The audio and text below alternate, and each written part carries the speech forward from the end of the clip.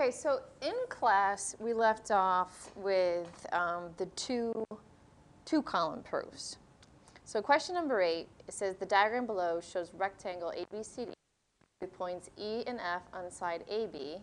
Segments CE and DF intersect at G.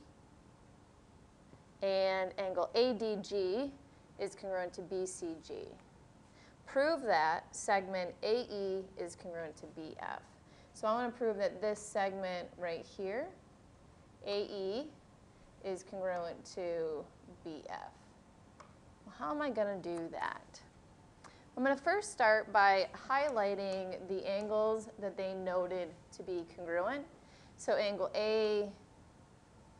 ADG is this angle right here. And rather stopping there, I'm going to go all the way up to F and then connect the two sides, and that is triangle ADF.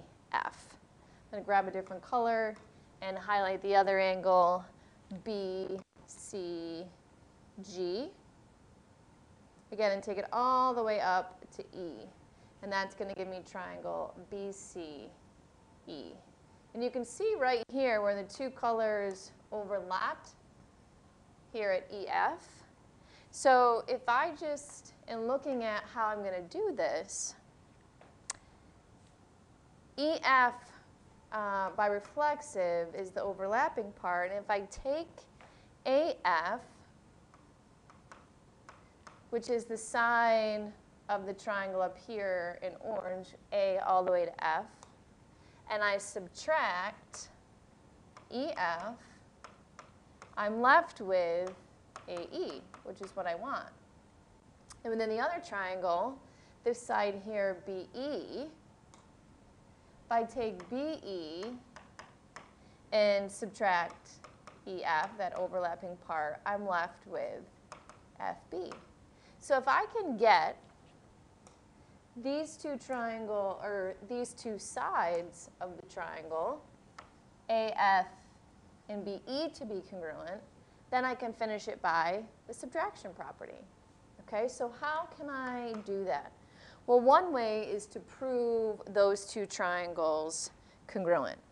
So the first statement is written. Okay, that's our given. Step number 2, okay, I'm going to discuss this and then move it so I can write it below.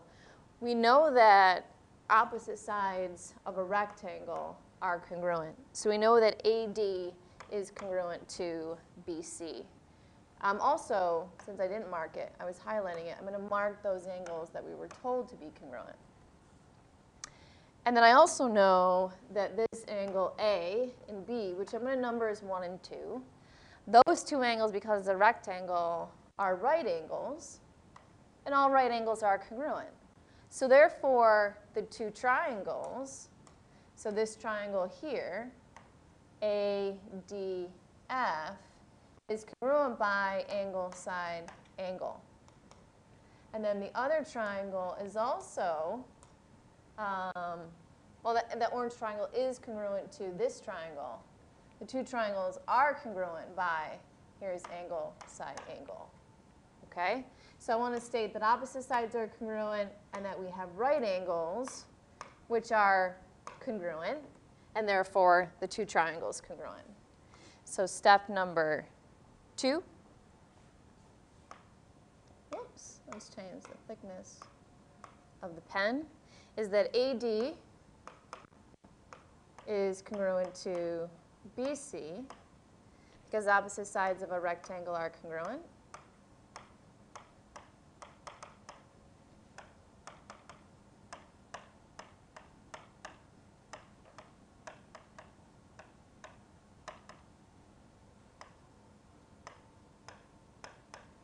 And then the right angles,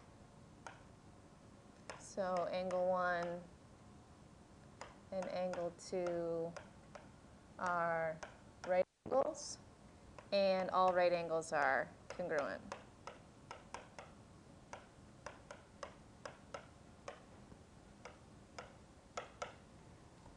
Again, we have the right angles because a rectangle has 4 right angles, or all right angles.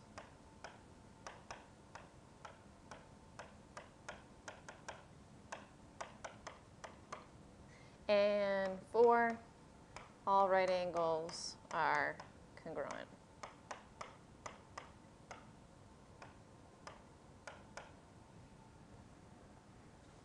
Now to write the triangles in order of congruent angles and congruent sides, I'm going to go back up to the picture. And I'll write ADF. So I'm going A, D to F. So A is congruent to B. So if I do ADF, I have to do A, C, E. My E was covered up. So ADF is congruent to B, C, E. And that was by angle. And then the last 2 steps, or 3 rather, are going to come back up to what we were discussing to start right here. So the question was, how did I get these 2 sides to be congruent? Well, once we prove the 2 triangles are congruent, any corresponding part is congruent by CPCTC. So step 6 is going to be AF congruent to BE, CPCTC, because those are corresponding sides. We're going to do EF reflexive,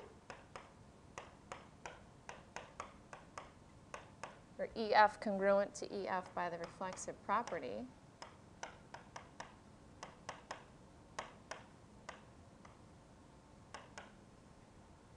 And then 8, AE is congruent to BF by the subtraction property.